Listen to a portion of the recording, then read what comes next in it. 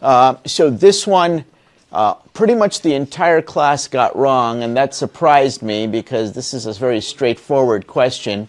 The issue here is that neither with constructors nor with other methods, two methods can never have the exact same signature, because if two methods have the same signature, when it's time to call it, the compiler doesn't know which one to call.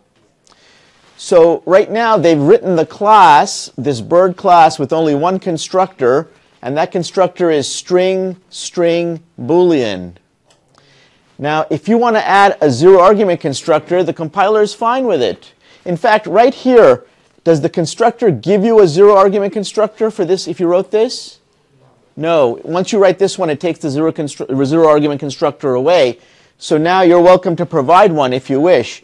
All of these up here, A, B, C, and D, they do not have the same signature as this constructor here. This is bird, string, string, boolean. This is bird by itself. This is bird, boolean. This is bird, string, string. This is bird, boolean, string, string. Boolean, string, string is different signature than string, string, boolean.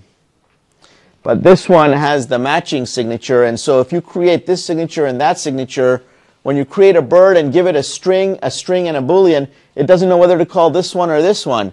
So that's why that would generate a conflict in the compiler and why this is not going to be allowed. Does anybody have any questions about that?